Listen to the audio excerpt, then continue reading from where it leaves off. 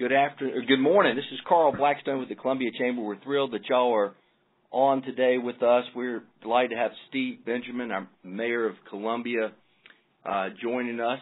And a couple of housekeeping things right quick.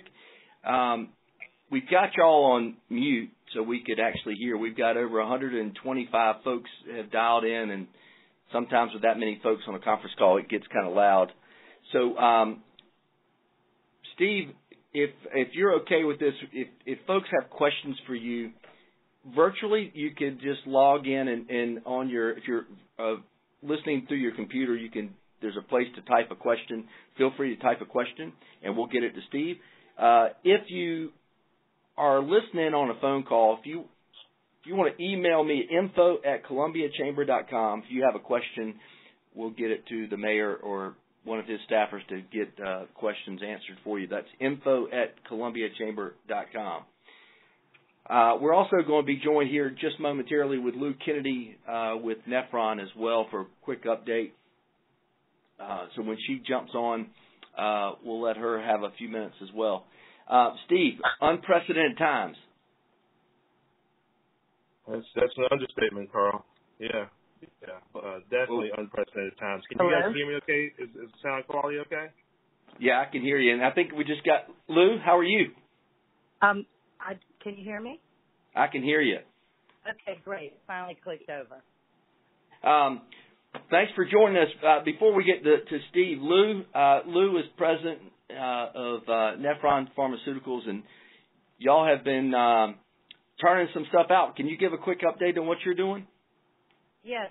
So the folks on the call know, Nephron manufactures and has done so for 22 years respiratory nebulizer solutions. So not the products that are known as inhalers that come in a small canister. We make the solutions that go into a little machine called a nebulizer that creates a mist, which then opens the patient's airway so that you can get oxygen into your lungs and prevent bronchospasms and so forth. Our business is just shooting through the roof as hospitals are stocking up everywhere.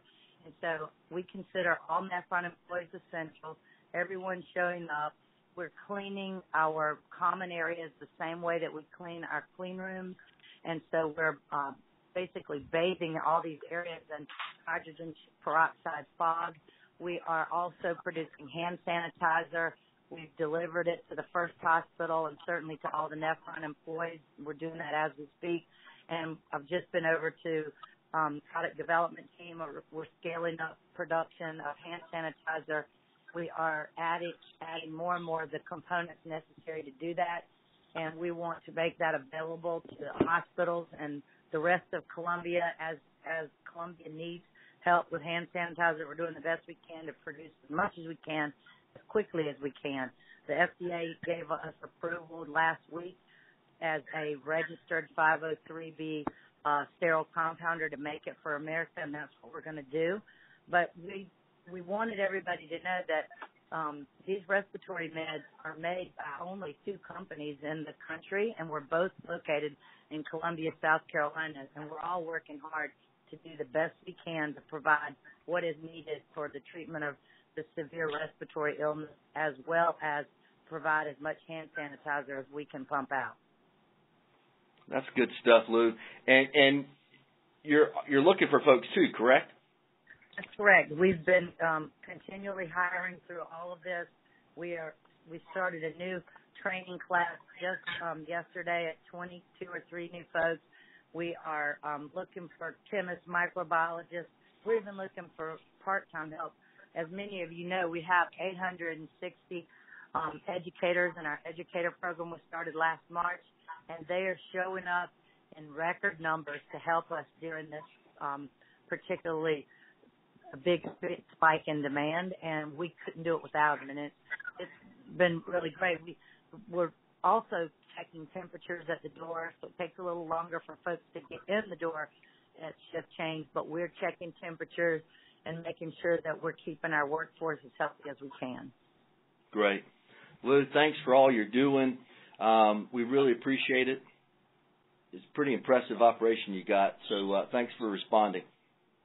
Happy to be a member of the chamber, and we're happy to help, and I applaud Mayor Benjamin, for all that the city has done to support what we need in the area, as well as the chamber. And thank y'all for allowing me to be a part of this. Great. Hey, thank you. Steve, this has been, you and I have gone through a few storms and floods together, but this is kind of remarkable. And so while we've got chamber partners on the line, I'd love, if you don't mind, briefing us on your thoughts and the response that the city has made, which is unprecedented and, quite frankly, y'all have been on the front lines of this. So if you don't mind just updating, that'd be great. Sure, Carl. Can you hear me okay? Is sound quality okay? Yeah, I can hear you. Okay, all right, super. I'm in my home studio. Yeah, it's not a home studio, but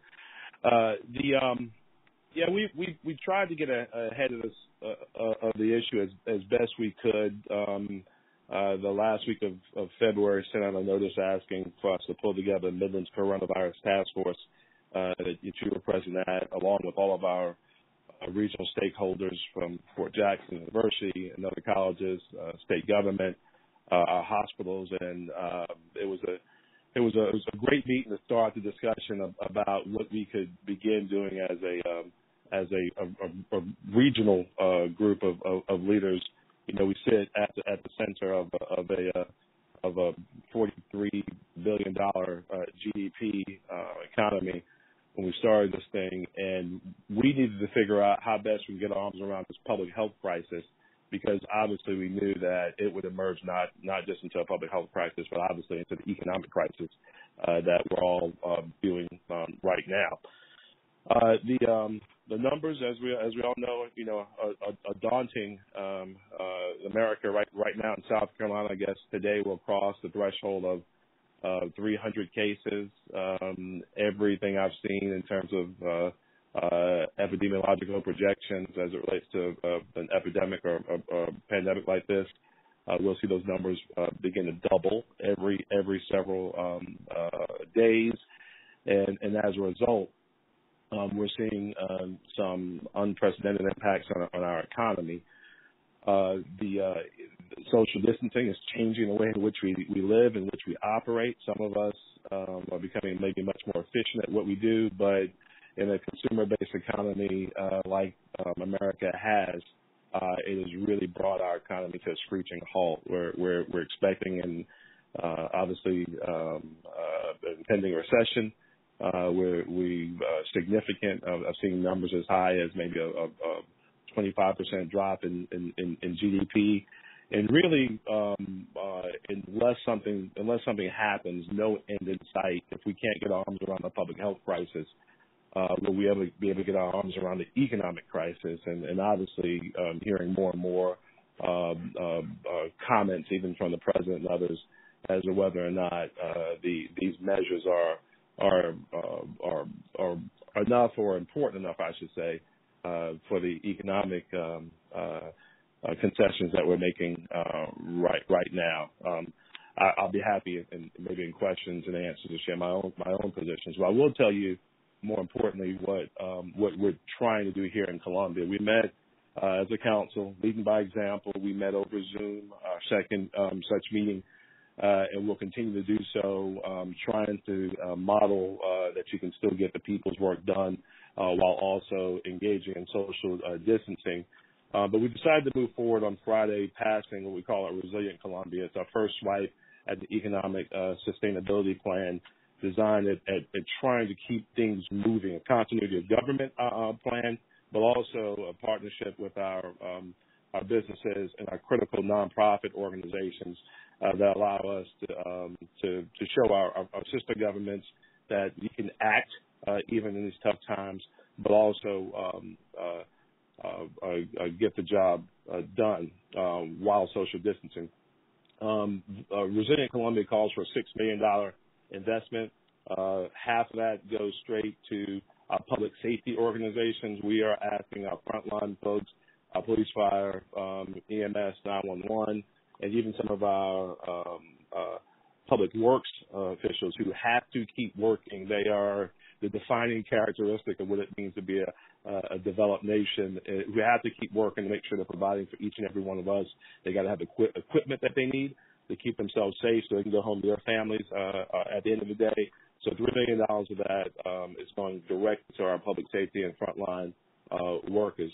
We set aside $1 million in what some of you are familiar with, the loan loss reserve fund, in which we're engaging with some of the bankers on the line may have already been in touch with our city staff and our Office of Business Opportunities. If you have not, you most likely will.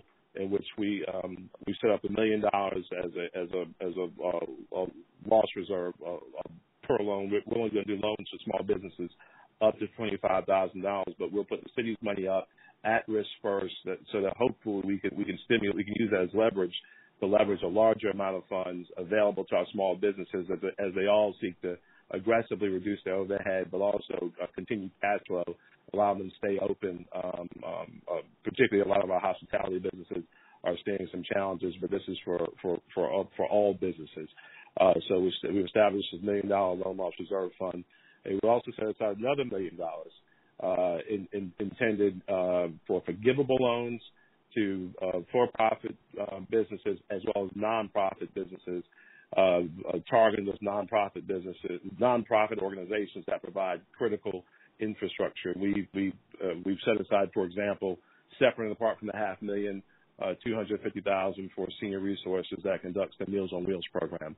We have a whole lot of seniors here who are food insecure, don't know where the next meal is coming from. So we decided that 2,000 of them, we would make sure that they had meals over the next 8 weeks, 5 days a week. That's being provided for.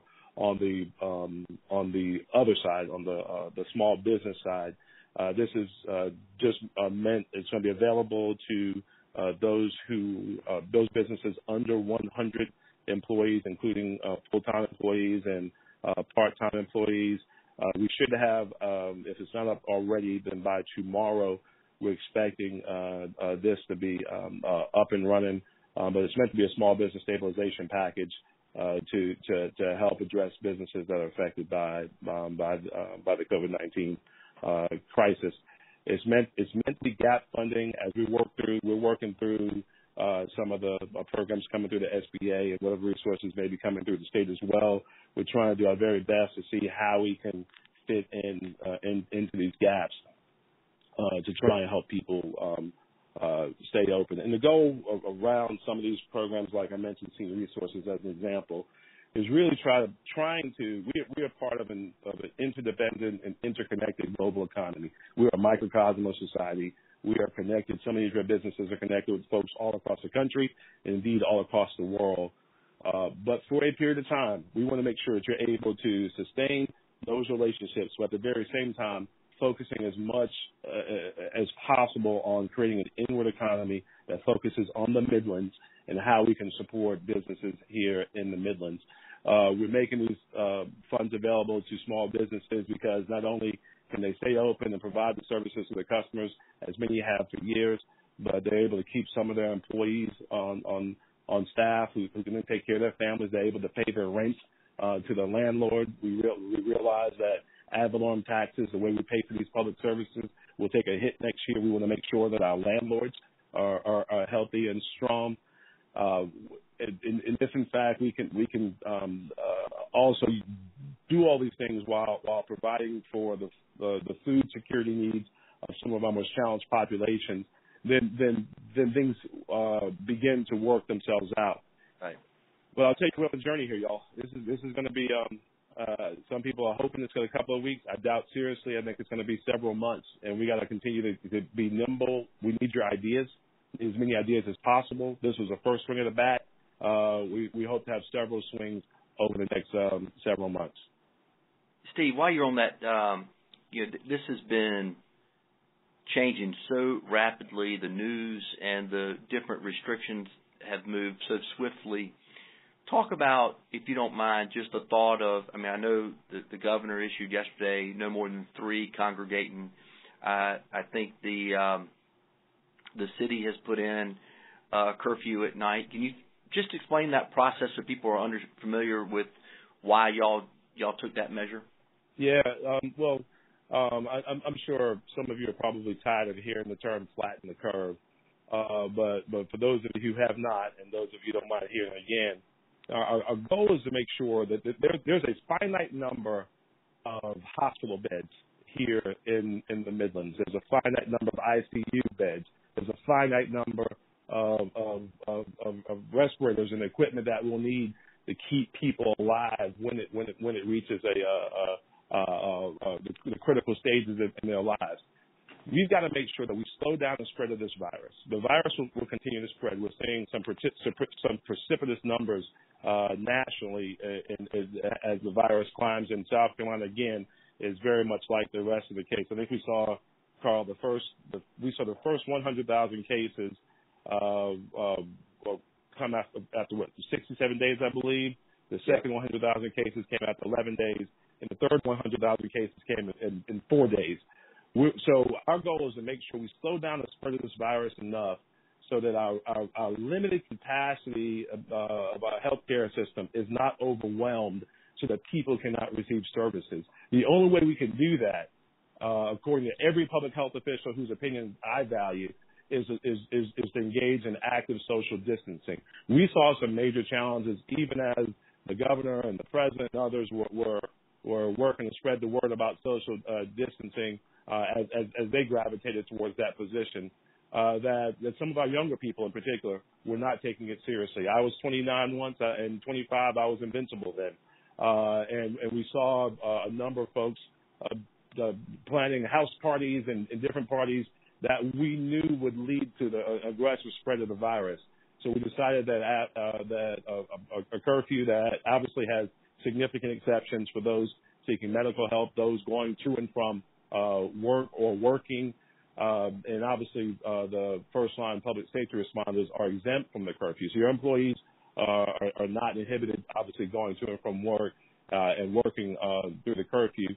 But we needed to have more tools in our toolbox to try and, through policy and practice, enforce more social distancing. The governor, as I understand, I watched a press conference yesterday. When the governor issued a state of emergency, there's a provision that does give law enforcement the ability to disperse crowds of 3 or more. So I don't believe the executive order required that. I think the original emergency order actually enabled law enforcement. So he wanted to highlight that yesterday. So that's the way I understand the governor's movement.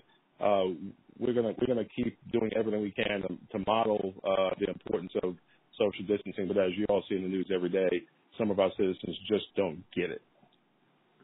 But and I totally agree with that.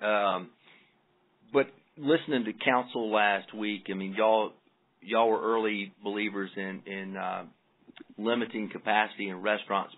Y'all did everything you can to keep businesses open, is what y'all were initially trying to do, and still are with all the things y'all were doing. And I don't want to the governor in his order was not looking at shutting business down at all. He was looking at social gatherings. Yeah.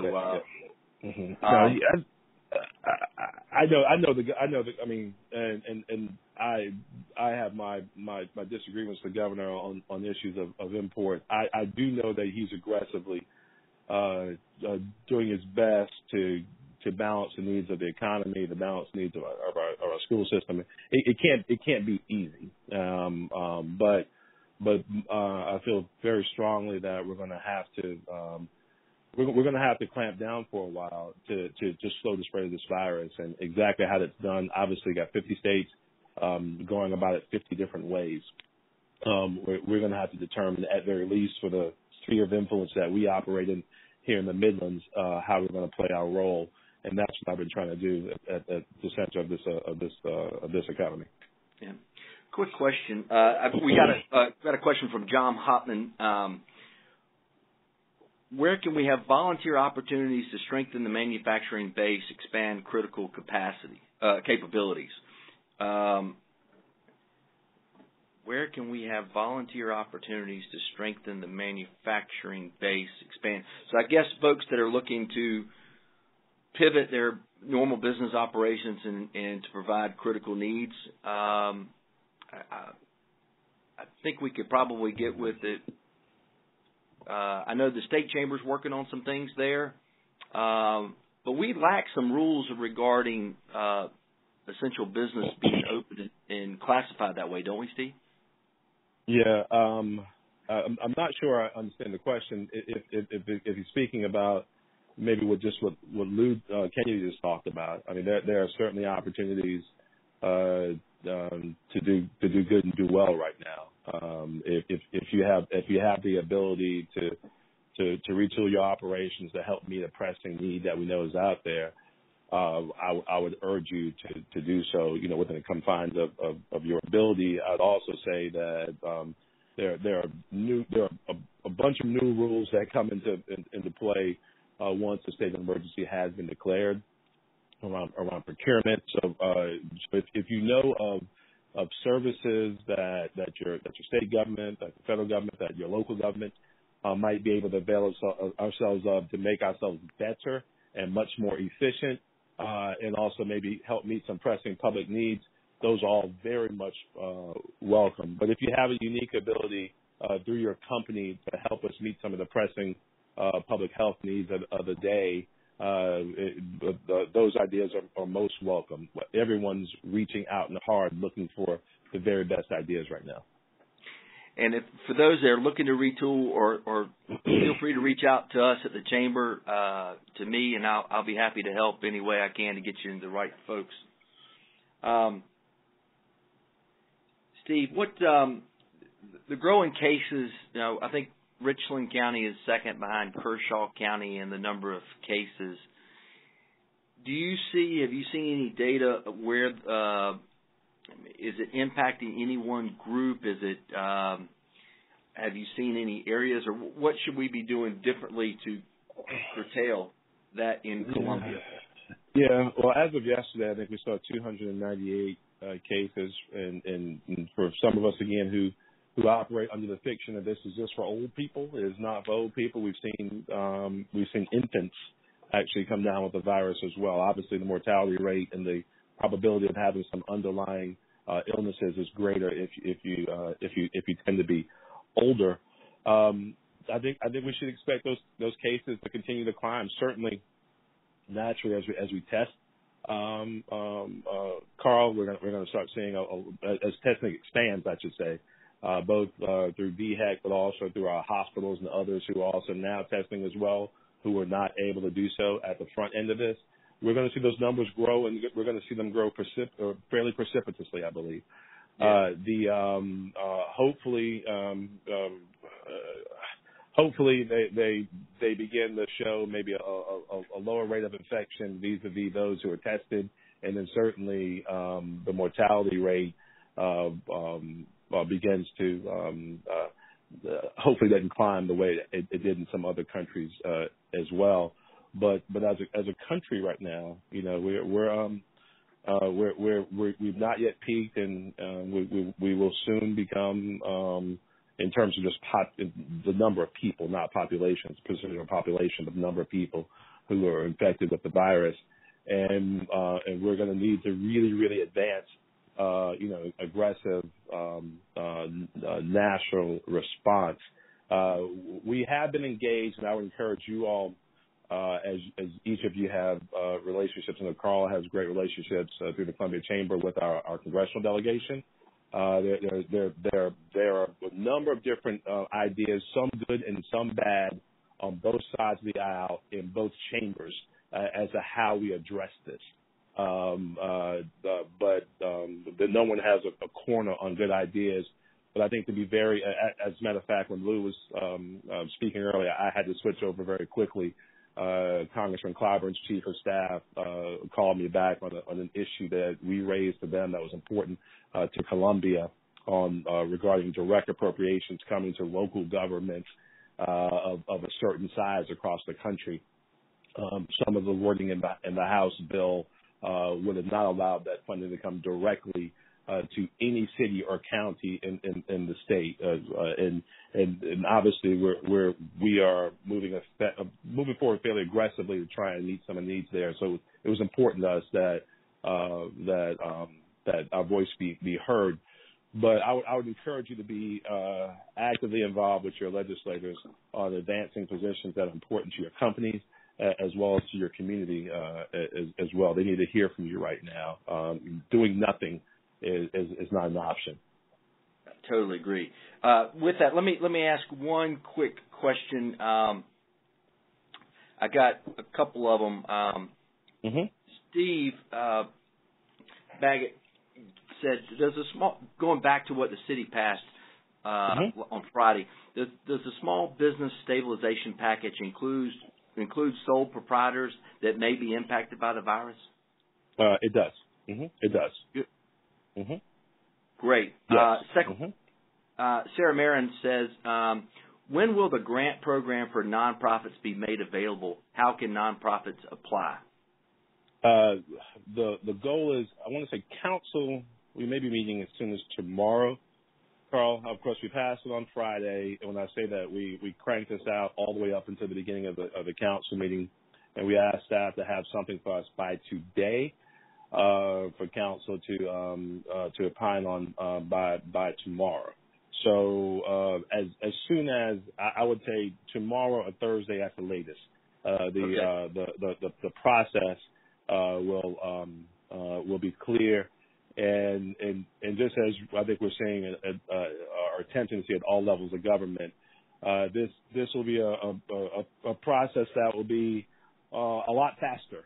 Time is of the essence right now, and our goal to cut through the red tape is real and a priority for everyone. So let's say Thursday at the latest. I'd encourage you all, if you don't visit the City of Columbia website regularly, to do so. ColumbiaSC.gov, ColumbiaSC.gov, and all the rules laid out there will be laid out there on the website. Yeah, and just for that, a follow-up question there from Kimberly. Mayor, how will other nonprofits be eligible for funding? For Able SC, we are seeing that people with disabilities and older adults are at disproportionate risk during this crisis. We are feeling enormous gaps left by other service providers and are needing immediate assistance for our citizens with disabilities. Sure. No, thank you. And Kimberly, I got I received your email so that Tamika replied to it as well. So no, please, those gaps that may exist for some of our disabled citizens that oftentimes in our number of conversations don't rise to the top of awareness of some of our public policy leaders. Please, I would strongly encourage ABLSC to apply. This is meant to this nonprofit stabilization package is meant to target supplies to our most vulnerable populations, including our seniors, high risk and underserved communities. So please put something before us and respond post-haste once the rules come out in the next day or so. Great. Mayor, Jason with Home Team Barbecue has a question. Are there any discussions revolving a refund of property tax? Yeah, I spoke to Aaron. I think Aaron may have been the first or second person at Home Team that I called. I sit here and I literally call business people and nonprofit execs almost all day, every day, trying to source the very best ideas. I've advanced that idea. Obviously, as many of you know, I know Carl gets tired of me talking about it. The portion of the property tax bill that's paid by our folks every year is the portion that comes to the city is lower and lower. We only get about 16 cents on the dollar on a property tax bill. We have intentionally not raised taxes over the last 10 years. Not one dime. We've actually cut city tax millage by 12 mills. The vast majority of the tax bill goes to the school district, and the rest, about 23-24%, goes to the county. I have advanced that idea because we've got to figure out how, obviously, we continue to provide the services to the public that the public needs, but at the very same time, I see a property tax relief as maybe in a very immediate way that helps stimulate the cash flow that our businesses have. So I want to tell you, I've been discussing it with our CFO as recently as this morning. So we're trying to figure out how to make sure we have general fund reserves to continue to meet the needs of the city, of our residents, but at the very same time looking at some relief. And I will tell you, we're looking at relief now, not just in property taxes, but in hospitality taxes and parking revenue. I mean, just everything we can do that might ease the burden on our business community and our citizens. We're going to look at it. We've been good stewards of those funds the last 10 years. We'll continue to be so. But I will tell you that property taxes are at the top of my list of considerations if, in fact, we show that we can continue providing services that citizens need over this period of time. Great. That was a good question. Mr. Ron Harvey has a question for you, Mayor. Outside of public health needs, what are some of the other top needs or services that you are seeing that we can focus on to help our community? Well, public health is obviously the number one need in encouraging everyone to do our respective fair shares. I think as business leaders, this is going to be an opportunity for some of us to really rethink our operations and think about obviously telecommuting in the way in which we have before, if it is indeed possible and fits your business model. And I say that because I do get constant emails and missives from employees who do not believe they're essential employees and feel at risk in coming to work and want me to advocate on their behalf. And certainly, I would say let's all look inward at our existing operations and figure out ways in which we can be more efficient. I will say that I've been so encouraged. The employers that I speak to, and I'd say the vast majority, 95% of them, their primary concern has been for the families that they provide for their employees. I mean that has been the kind of most encouraging recurring theme that I hear. But I think first, let's make sure we're all looking inward at our own operations and thinking about how best we can influence the public health by inculcating social distancing norms in our organization. That would be number one. And then, Ron, people like you, I mean, who I know who I engage with regularly, who are very creative, I would think you're going to see so many different opportunities to do something better as the world changes around us. We are talking about seismic tectonic shifts in our economy right now. So I think as you see those ideas, share them with us. We do have the power of the pen, the power of policy making that might help us address some emerging need, maybe before it emerges, or certainly be able to give them the front side of it. We need your ideas right now. We need really good ideas, particularly those that help some of our business folks on this call get to the other side. Which again, is as yet undefined. I still believe we're talking about months and not weeks, guys. Regrettably, but if you see good ideas, we need to hear them. And obviously, Carl can source questions, but for those of you who may not already have my email, it's Stephen.Benjamin@columbiasc.gov. Stephen.Benjamin@columbiasc.gov. Great, thank you. I've got one more question. Mayor, and I think, and that's Stephen with a PH. I'm sorry, Stephen with a PH. And we'll put that on the web, by the way, and also a recording of this will be made for those that couldn't get in. We had a few people that didn't register early and were locked out due to space restraints. But Sharon's got a question. I'm not sure if we can answer, but we'll help you get the right answer, Sharon. Working at hospital services, we provide the local hospitals and many clinics with linen, scrubs, etc. Our employees are essential to the community and have been stopped by local police. Without hospital badges, what can we provide at traffic stops to allow us to keep running smoothly? That's a legit question, Sharon. I don't know if, Steve, you got a response to that, but we can certainly check with Columbia Police on that. Yeah, absolutely. Please do. And I was interrupted there briefly, Carl. The So making sure that police officers have what they need. Was that question? She's got employees at hospital services that are delivering linen, scrubs, et cetera, to the hospitals, and they have been stopped by local officers. And without hospital badges, what can they provide at traffic stops to allow them to keep delivering? Right. And so they don't have hospital. They don't have ID. They don't have. They don't have hospital badges. Okay. All right. Get us that very specific information and that challenge. That's something we can socialize pretty quickly with the police department. They're going to continue doing their job and enforcing the curfew.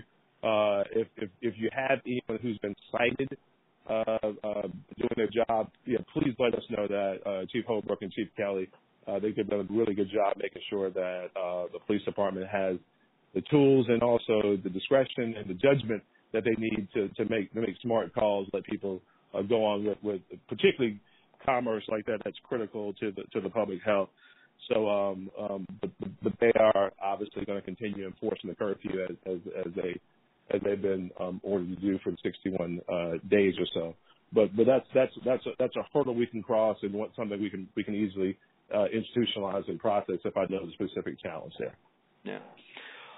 Well, Mr. Mayor, you've been very generous with your time. I really appreciate it, and thanks for keeping us safe. And y'all really have been proactive on this thing, so thank you and council for all your work.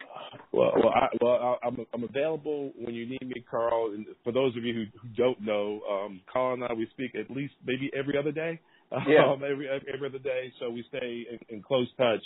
And if you need me, y'all, we're here. We're praying. We're working. We need you just as much as you need us right now. So send us your ideas, and let's all lead by example. And God bless y'all. Great. Listen, thanks again. Again, for those that are listening, we appreciate you logging in and checking us out. We will have a recording of this on our website, so ColumbiaChamber.com, and we'll be having more of these as we deal with this coronavirus. But y'all, please practice your safe and social distancing. Wash your hands. Be careful. Thank you, Steve. We really appreciate you. All right, Carl. You take care, brother. All right.